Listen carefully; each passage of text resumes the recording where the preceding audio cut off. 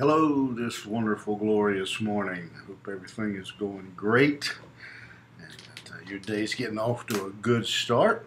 And a good way to start it is by spending a little time with the Word of God. So grab your Bible and turn with me to the 33rd Psalm. To the 33rd Psalm. And we'll be looking at that the rest of the week and probably some into the first of next week. Fairly lengthy psalm, about 23 verses, I believe, 22 verses. So I don't think we'll finish it up by the end of the week. I like to, as I said before, I like to end on Saturday at the end of the psalm, so we're not hanging over the weekend. It's worse than those shows continued next week. And so let's jump in here into the 33rd psalm. The 33rd psalm is it's a I don't know if the word's unique or not, but the interesting thing about this psalm is that it is obviously connected to the 32nd psalm. You will notice as we go into this psalm that the theme is very similar to what was being discussed in the 33rd Psalm. In fact, many commentaries will treat it that way. They will just run them together as one psalm. This particular psalm is one that we again one. It seems like we either know a good bit about the situation or nothing, and this is one where we know really nothing. We don't know who wrote the psalm. Again, it seems to connect to 32, so perhaps David, but it could be, we don't know. It could be that someone who had seen the 32nd Psalm decided to add on to it and write more. And kind of like our modern songs, our hymn book. A lot of the hymns, if you get to looking around, if you look in the hymnal, you may see 3 or 4 verses, but if you get to digging online, many times you'll find out there's been 10, 15, 20 more verses written to that same song. And so it's possible that somebody they sang the 32nd Psalm and decided it needed another verse. I don't know. No one does. We don't know who wrote it. We don't know the circumstances of the writing, but as we read it, it does appear to be in a time of national crisis.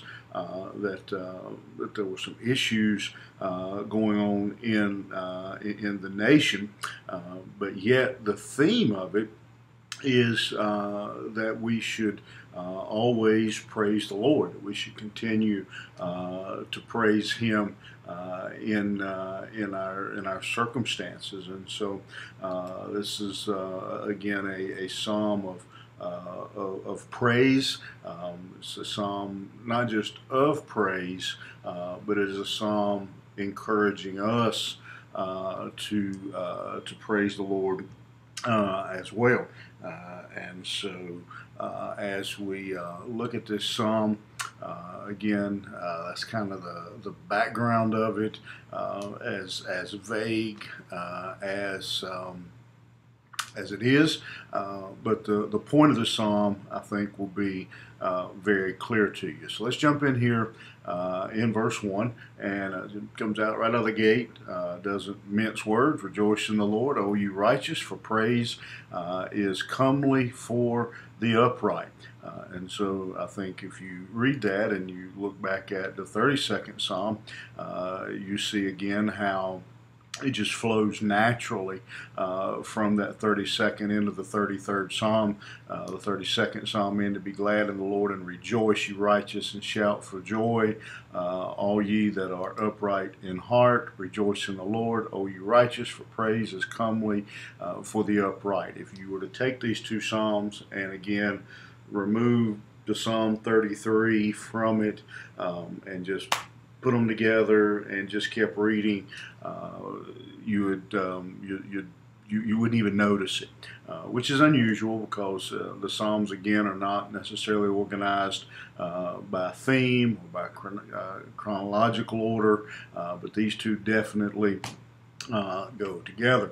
And so we have this, again, it's not even listed here as a suggestion. It is basically a direction. Rejoice in the Lord, you righteous. And so I think we could take that and flip that around and say, if you're righteous, you will rejoice in the Lord.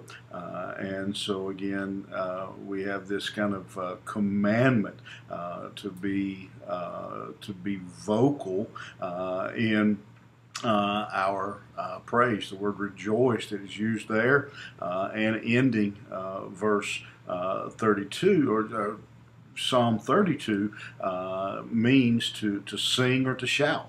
And so there's no question that the psalmist intends for it to be a very vocal raising of our voices. And he said it is comely, it is right, it is appropriate for the upright to praise the Lord. In fact, the word comely that is used there, the Hebrew word, means beautiful. It is beautiful for the righteous to praise the Lord. And so that's his opening shot across our bow, if you will, telling us right up front in no uncertain terms that we are to be praising the Lord. And so we again, I think we can take that statement and make it basically a commandment. Rejoice in the Lord, you righteous. And then he tells us why. Because praise of God is a beautiful thing for the upright to do. And so it's beautiful. Perhaps, I hope that we've all witnessed that before, to see somebody just overwhelmed with praise for the Lord, vocally praising Him and lifting up His name. When we see that done appropriately in praising the Lord. Verse 2, he says, praise the Lord with harps, singing to Him with the psaltery and an instrument of 10 strings. And so he's saying to them to play the instruments. Verse 3, singing to Him a new song, play skillfully with a loud noise. And so you'll notice something here in verse 2. It says, praise the Lord with harp, sing unto Him. Verse 3, sing unto Him. And so, again, he tells us something about the object of our praise. Many times in our church services, and I might be about to barbecue a sacred cow here, we sing almost for each other. Someone gets up on the platform and sings. It's more of a performance than it is worship. I have seen people get up on the platform and sing that, I'm trying to be nice, that honestly they couldn't carry a tune in a bucket. They had really no talent. They would get buzzed off of American Idol or whatever. They just couldn't sing. But they were singing, as this verse says, unto Him. And it was beautiful.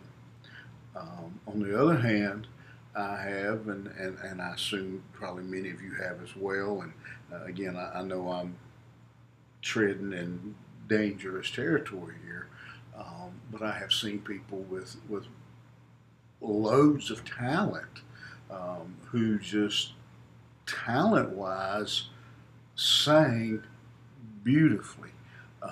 They had all the skill and all the talent. I mean, their notes were just, and they held their notes, and they did all the things,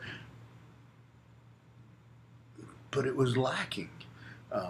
It was as Paul talks about, acts without love. It was a tinkling cymbal. There's a difference in singing unto Him and singing. And so he tells us here, and that should be an encouragement to us, that it's not about how talented you are, it's not about how skillful you are, but it's about the object of the praise. It's not the praise itself, it is the object of the praise. And that's what the author here is emphasizing in these first three verses. Again, rejoice in the Lord, praise the Lord, sing unto Him, sing unto Him.